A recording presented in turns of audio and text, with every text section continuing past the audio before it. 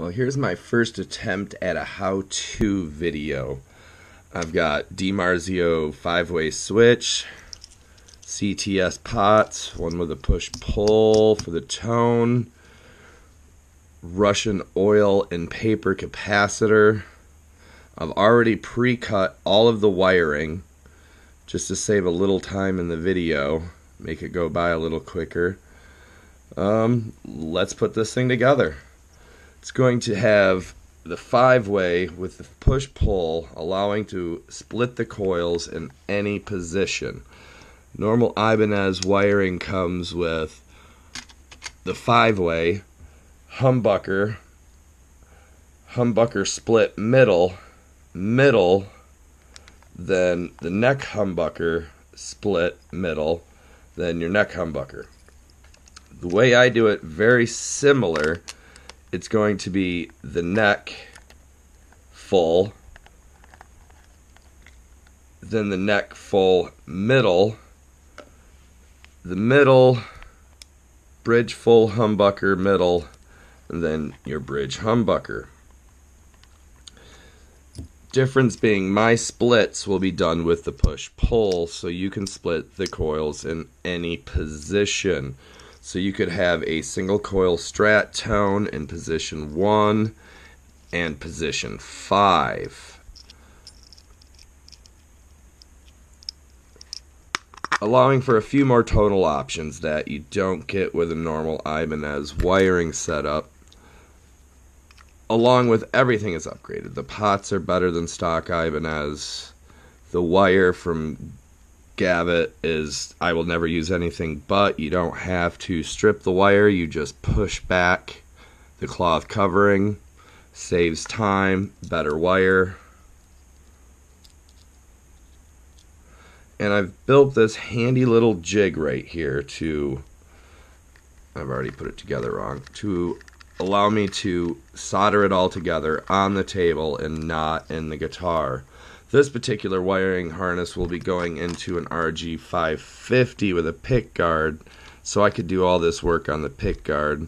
But I prefer to do my soldering on this. If I drop some solder on my piece of plexiglass, no big deal.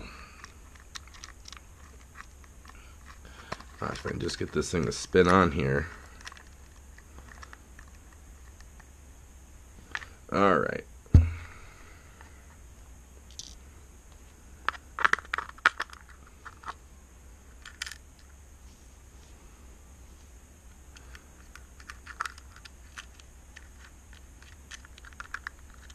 And obviously this is a 100% soldering job. Any soldering iron will do.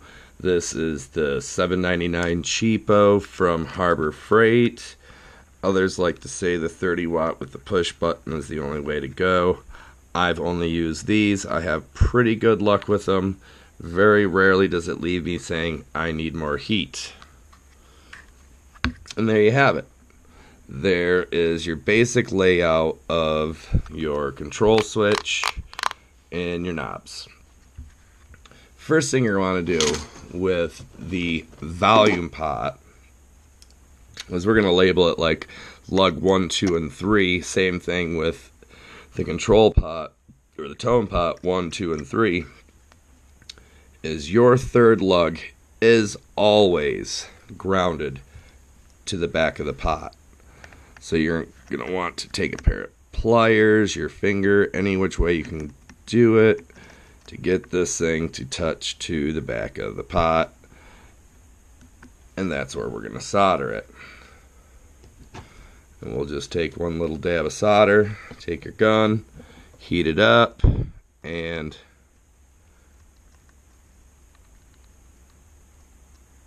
you don't want quite a bit on this one. This is pretty much where all your grounding's going to happen. And there you go. That one is done. Now, along with this push-pull tone, it's going to have one extra little jumper, which I have created out of just a piece of wire left over from a previous build on a tone capacitor. Now with this one, you're going to want to jump lugs 1 and 3. And I've already got this cut so it fits right in there. Things like this one, the hard ones, I like to get out of the way first. Then you don't have to come back to it. So with this one, see, I'll prop it up with a little tape. Grab my soldering iron and my solder, and we'll just heat it up. A little dab will do ya. Boom. Boom. Your jumper is now installed. Now, along with this one, I also like to do the grounds first. This is a ground wire coming off of number 3, grounding to the side of the pot. So we'll just go ahead and we'll get that in there.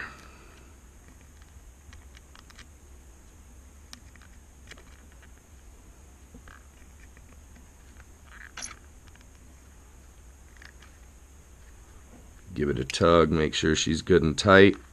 She ain't gonna come out of there. Now with this one, I have already planned to route it around the pot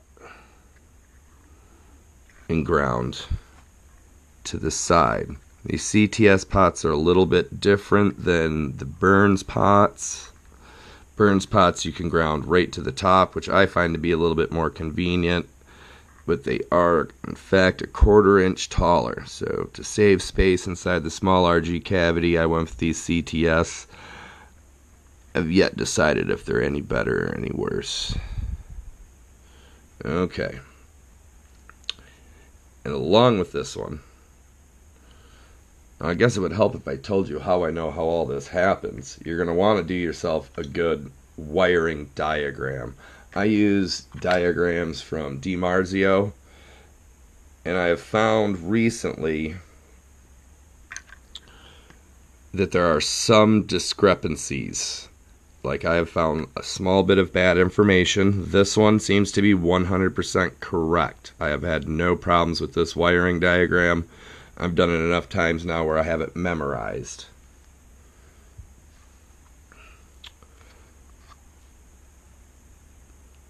But then, so you've got a ground here, grounding back here to the back of the tone pot. This comes directly off of the volume pot. So what I'm going to do is I like to load a little bit of solder onto the end of my soldering iron. That allows me to put it right where I want it. I'm going to put it right on the end of that wire. Then I'm going to take that wire back to our grounding spot, heat that up, and boom. Give it a tug, make sure she's tight. Great thing about these jigs is you can rig everything up nice and tight. So it sits into your cavity of your 570 tight, sits into your next to your pick guard very tight. Just seems to work out pretty well. So with this guy, I'm going to get a little bit of solder down here, so if I can get it in view of the camera. A little solder down here onto the grounding point itself.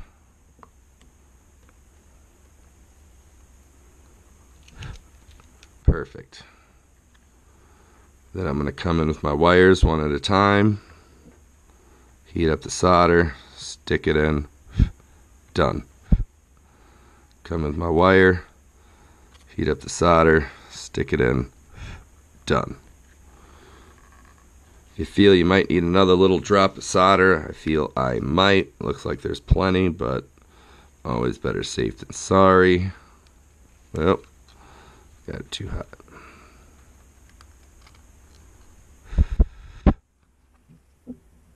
Load up the end of my thing. I don't know if you can see that. Oop, dropped it off. But I can load up the end of my gun and then drop it right where I want it. Alright.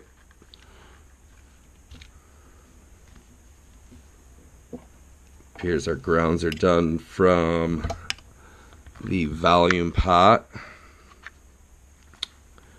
to the tone pot. And we're out of black wires minus the output ground. We'll get to that later as well. So now we've got to connect the 5-way to lug number 1 of the volume pot. Usually comes off of, I'd like to say, lug 4 of the left side. I like to get a little solder on there first.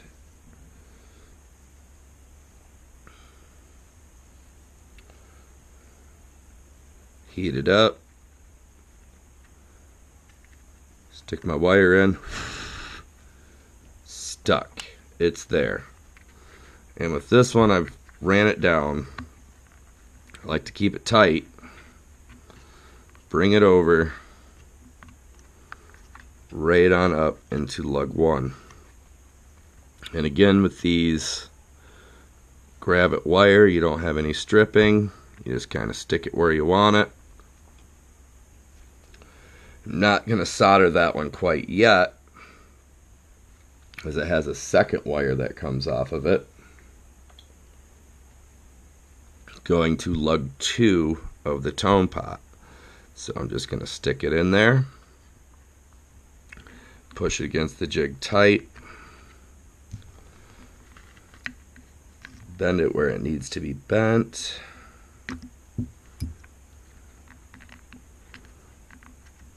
and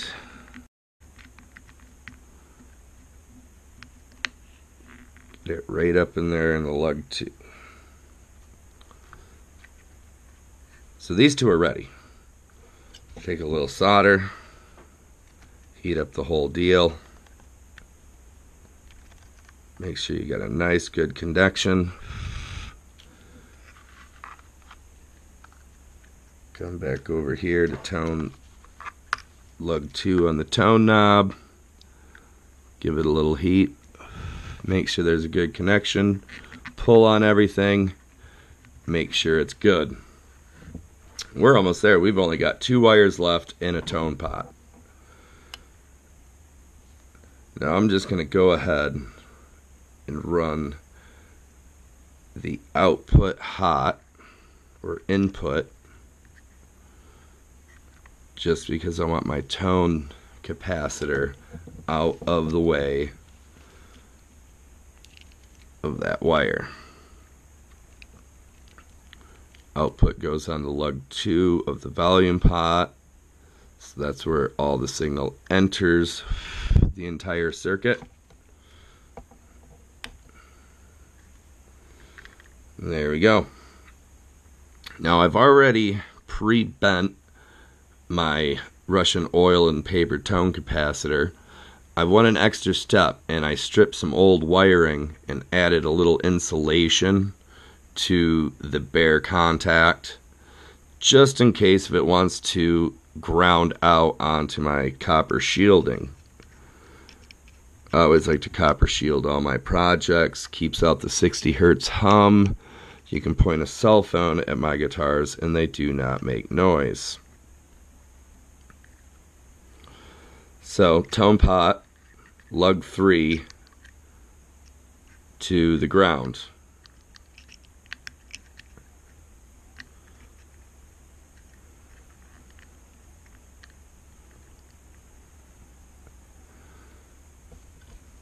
Now I'm going to come in there, see if I can get this propped up a little bit so we can get a little more light in there. Maybe you can see a little better. Come in there with my soldering iron and my solder. We're going to solder on the tone capacitor to lug 1. It's a little bit of extra wire there. I may or may not clip that off. I'll probably just bend it over for sake of saving everything extra on the pot. And then you can see how I already got it bent. It's already touching my grounding point. Just going to go ahead and go on in there with a little bit of solder. Get a nice big bead going there, because that's also where the output ground goes. And there it is. So with my output ground, same thing as I did earlier. So I'm going to load that wire up with just a little bit of solder. I'll get it on the end of my soldering iron. And then onto the end of my wire. Just like that. Come on in to where we already have a little bit of solder. Give it some heat. Melt it in. Done. Minus the output jack, which I will reuse on the RG 550. This is going into and soldering up the pickups themselves, which I'll do in the next video while attaching it to the pick guard. This is one complete 5-way with a push-pull for an RG 550 570. Thanks for watching.